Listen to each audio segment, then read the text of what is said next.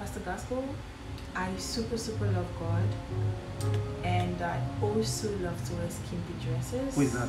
Are you asking? It's a question. Okay, It's a question. To show some cleavage and all of that. Does it make me less of a Christian?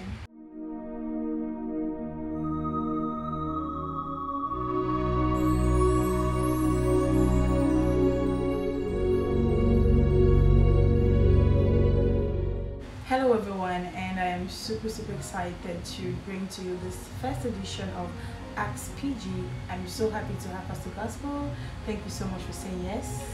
We thank God for His grace and mercy. Okay, so my first question is, Pastor Gospel, I super love God, and I also love to wear skimpy dresses. Who is that? Are you asking? It's a question. Okay, It's a question because we're trying to answer questions for our Gen Z. Yeah, so the question is, I super love God, and I also love to wear skimpy dresses to show some cleavage and all of that. Does it make me less of a Christian? You love God. Your love for God influences your actions and your behavior.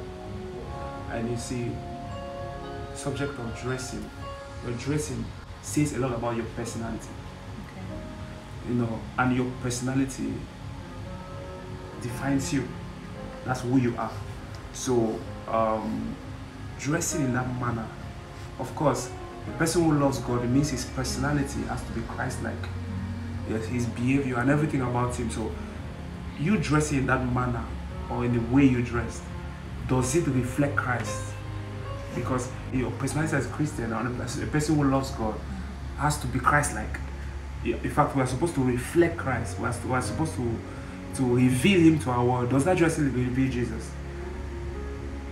Or does it lure people to lust?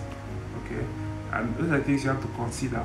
We as Christians, we have to portray Christ in our words, in our actions, in our thoughts, in our behaviors.